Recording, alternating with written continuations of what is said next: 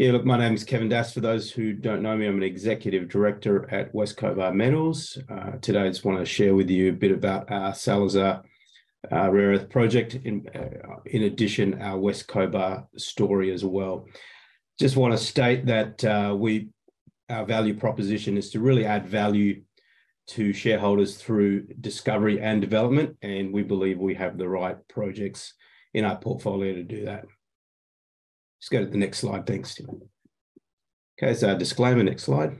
Okay, just a quick run through our corporate snapshot there. Look, capital structure is very tightly held, under 100 million shares on issue at 11 cents. I've got a market cap of 10.7 mil. Current cash in bank of last quarter is 2.9 mil, so very modest EV. Top 20 have 53.7%. and board and management have 25%. And as you can see, the share price is starting to head up in the right direction. I think we're quite undervalued compared to our peers in market. Let's go jump to the next slide, thanks. Okay, so this is a bit of an overview of our projects here. So Salazar Rare Earth Project is located in Western Australia, near Esperance, and comes with a JORC compliant resource of 43.5 million tonnes at 1,192 ppm total rare earth oxide TREO, which is what I'll refer to it as going forward. We've just completed over 9,000 metres of drilling in January, and that's largely to increase the Newmont resource and explore the O'Connor prospect there.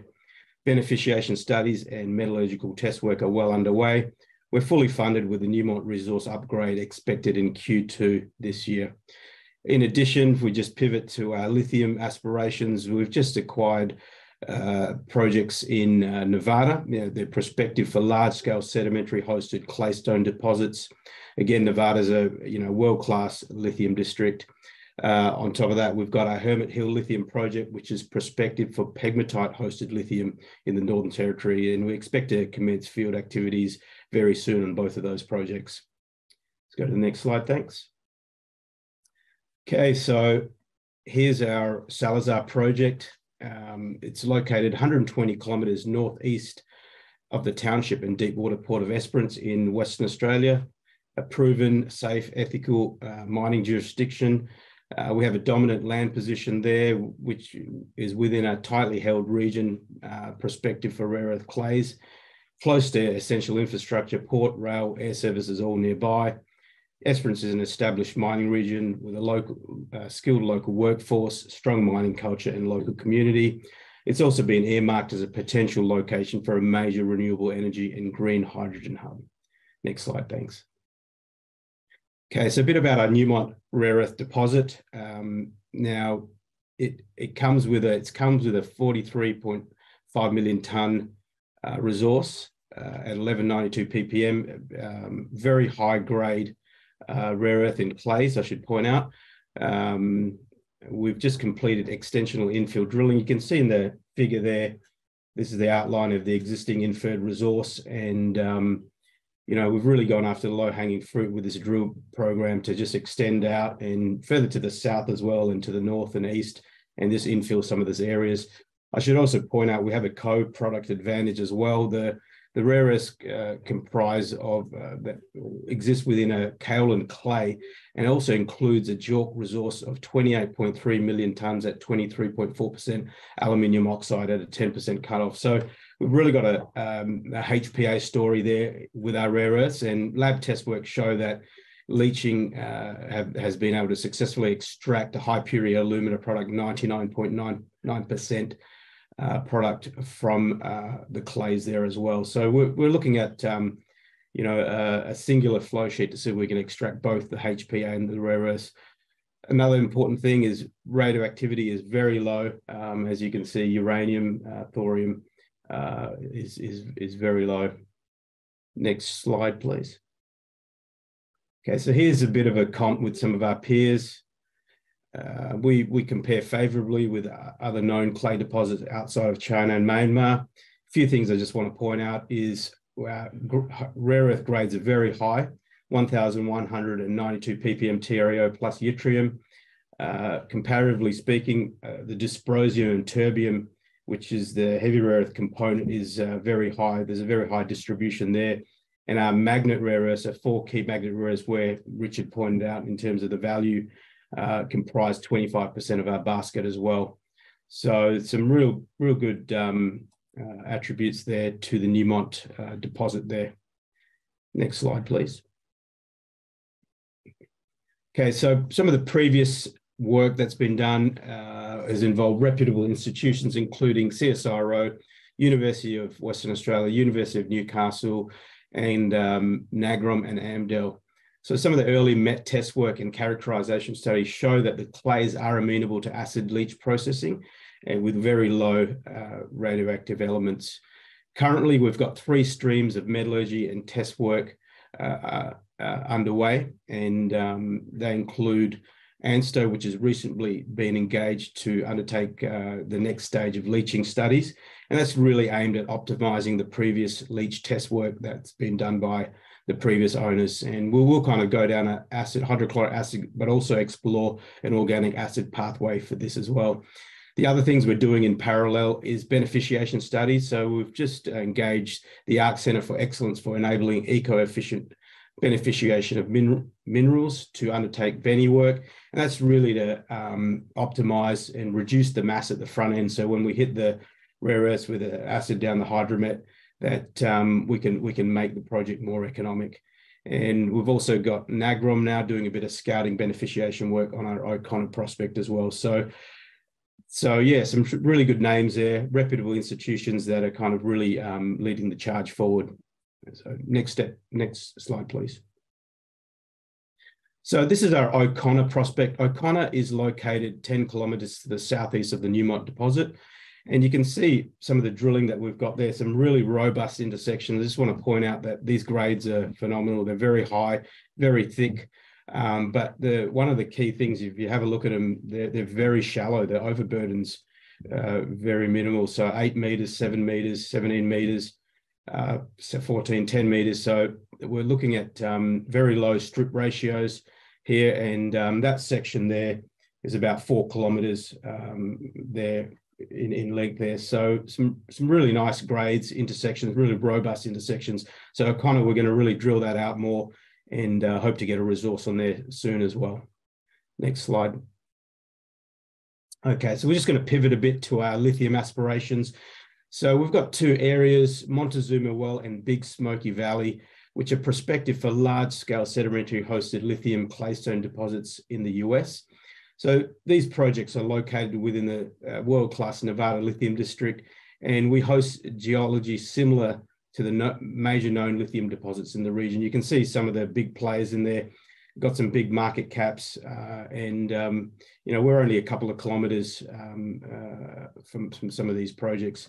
We're also located 350 kilometers southeast of the Tesla Gigafactory and close to essential infrastructure. We're planning for reverse circulation drilling to test both of those areas. Drill permitting is currently underway with a BLM, and we hope to be on the ground in the next few months to get drilling on both of those areas. Next slide. Okay, so our Hermit Hill project is in the Northern Territory, roughly 100 kilometers southwest of Core Lithium's Finniss lithium project. So this comprises of a very large landholding within an emerging underexplored lithium province in the Northern Territory. Look, desktop reviews have shown that the area is prospective for lithium, and this is based on the identification of pegmatites in historic drilling. So we're really chasing a pegmatite, a spodumene kind of target here, as opposed to the lithium clays in Nevada. So the company is currently working on identifying drill targets. We expect to commence activities in June and hope to be on the ground as soon as the completion of the Northern Territory wet season. Next slide. So Buller Park, this is our copper play. This is over eastern New South Wales. The reason we were there is our discovery hole intersected 33 meters at 0.45% copper from 232 meters. So we're currently flying some airborne magnetics over the immediate area just to identify more targets. If these can be validated, we've got plans to do some diamond drilling in the area. So stay tuned for a bit more of that later on. Next slide. So as you can see, we've been very busy. We've also got a busy next 6 months as well. So between Salazar Rare Earth, Nevada Lithium, Hermit Hill, and Cobar West copper plays, there's a lot of news flow, a lot of activity. So I'm just encourage you just to stay tuned as we continue to undertake all the activities and disseminate the news to the market. Next slide. Highly experienced team with strong track record. Look, won't go into the individual directors, but you can see this is probably one of the best teams for a junior company. Very experienced individuals there, and good track record there. Next slide. And quickly, just to touch a little bit about rare earths. Look, they're rare earths are critical raw materials, high significance, high supply risk, and the Western world requires them. China currently dominates the supply chain, and you're seeing industry and governments looking for new sources. There's ambitious targets for governments to go green, and there's a fantastic thematic with EVs, wind turbines that are really going to drive rare earth prices higher. So thank you very much for your time. Hand it back to you, Tim. Thanks, Kevin. A couple of quick questions. I think I might have used an old intro. I described the West Cobar as a minerals exploration company focused on copper, lead, silver, and gold. Is that incorrect, or has the company kind of pivoted into the kind of rare earths and lithium space more recently? Yeah, look, we when we listed probably 18 months ago, we listed on the back of copper assets in New South Wales, and have since then pivoted into the rare earth space and also the lithium space. So we do still have our projects in the Cobar West district and still working on some of those, but big flavour and big part of the strategy of the company going forward is to really look at the rare earth space as well as the lithium space. So again, we do have a development asset in Salazar, but also there are discovery potentials with some of the other projects that we've got as well. Understood. And is the idea is the copper the first one to go to market, so to speak, so it can help fund these other longer term projects? No, look, the copper's exploration play as well. So the copper is there as a part of the portfolio of something that we're currently exploring. So that's that's where we sit with the Cobar West projects. And can you talk us through how you picked up these lithium assets, particularly in Nevada, which is, as you showed, is surrounded by some big names there? Yeah, look, we when we undertook a strategy session last year, we looked at where the places where we really wanted to be, and rare earths came up, and lithium, nickel, and there was a bunch of things that came up. And so then when we went hunting for that exposure, the lithium space is very tightly held, and you're either playing in brines or hard rock, pegmatite, spodumene, or the clays. And we saw some opportunities in Nevada, and we got our guys on the ground. And within several months, we were able to stake these claims using in-house geoscience, in which we believe those areas to be prospective. We've highlighted probably another 14 areas, and if these 2 areas prove to be successful, then the next step is to really go and pick up some more ground in the area in Nevada. And so what are the in Nevada specifically? What are the plans and timing around this opportunity? Yeah, look, Nevada's quite immediate. We've got the claims are all been granted. We're currently in the process of submitting our drill permits to the BLM. That's in play, and as soon as that happens, and we hope that it could be in the next month or 2, we plan to get on the ground and hit it with direct exploration. So there's going to be RC holes that are going to be drilled into both of those tenements, and we hope to be able to do that in the next 1 to 2 months. Fingers crossed. Fingers crossed, of course. And your Salazar rare earths project in Esperance, you've had your air core drilling program in place. What do the results show, and how will you proceed, more importantly, based on those numbers? Yeah, look, we've had fantastic results. We finished the drilling in January, and we've had assays come out pretty much every month. We've got our last batch of assays coming out. We were hoping to get them out this month, but it looks like they'll be coming out in May. We've engaged a resource consultant who will be taking the infill extensional drilling, and we expect a resource upgrade out very soon. And so that's the plan there. The catalyst will be that resource upgrade on the Newmont deposit that we hope to get out in May, June, sometime in Q2 anyway. And just finally, Kevin, it's a really tight capital markets in regards to raising capital. What's the funding pipeline look like moving forward?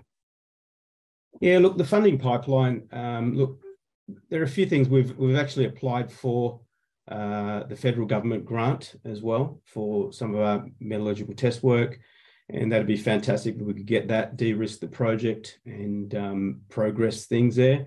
We've got $2.9 million cash in the bank, and so we're quite well funded, for the rest of the year and to do everything that we need to do. So yeah, look, I think we really want to advance the project, progress things before we look at the next round of funding from the capital markets anyway. Kevin, that's all we have time for. Thanks for your presentation. Have a nice weekend. Thanks for having me, Tim. Cheers.